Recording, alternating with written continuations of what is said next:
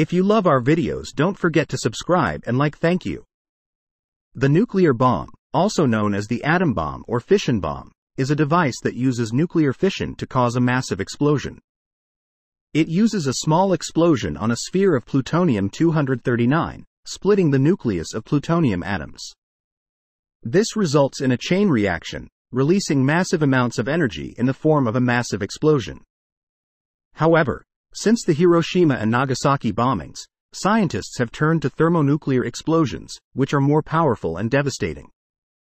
These explosions use the fission process to kickstart a fusion reaction with hydrogen particles, causing hydrogen atoms to fuse into helium, releasing energy that is even more powerful than a fission explosion.